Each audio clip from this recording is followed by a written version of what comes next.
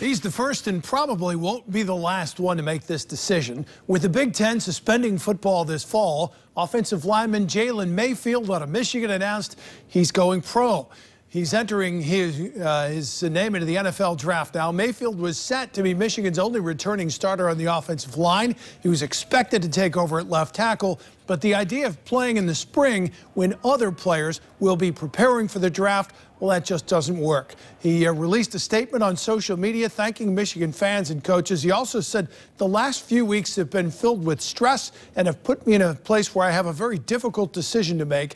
With that being said, I'm entering my name into the NFL draft. Expect a long list of Big Ten and Pac-12 players to make very similar decisions.